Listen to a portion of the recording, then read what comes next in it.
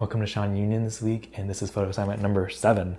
And this is one from Sara Cwynar, or Cwynar, I hope I'm saying that right. And it's called Object Lesson. And her assignment is you get 5 or 10 things that are related in somehow. So my 5 or 10 things are these 5 red things. They all share the color red. So she says you take these 10 things or 5 to 10 things and you go out and you arrange them and you see how they interrelate. You see how they can start building a dialogue, how they can start interacting with each other, and then just take them. Sometimes you take things out and you add things in. And for me, this was a super cool assignment. I'll put up my pictures. This one was just really interesting, and at the beginning it was pretty boring. I had a couple of specific things that I was looking for and I was trying to get done. But at the end of it, I just started to play around, and that's when I got really creative. So something like this, I would never ever think to do.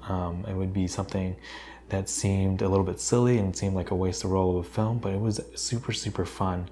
And the reason I think is because you're thinking outside the box. You're dealing with just a limited set of things, and all you can really do is move your camera, or you can move your objects. And in real life, when you're shooting pictures of stuff, you really don't have that much control, especially what I do going out and shooting on the street or shooting people. You can't like change the background. You can try to place them different places, but here you're able to change the things totally and you have total control. So a totally different way of shooting, and I really enjoyed this assignment. I think my pictures came out pretty cool too. So you don't have to do this one in film. I think working with 36 exposures makes you focus a little bit more, and makes it so you're not have an unlimited number of options, and it kind of slows you down. So that's why I always do this stuff in film if I have to do it in film.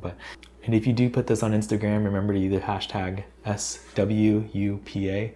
At the end of the month, I will be looking at them and then creating a small video on people who are doing these assignments. But this is a really fun one to do, and I hope you guys try it out.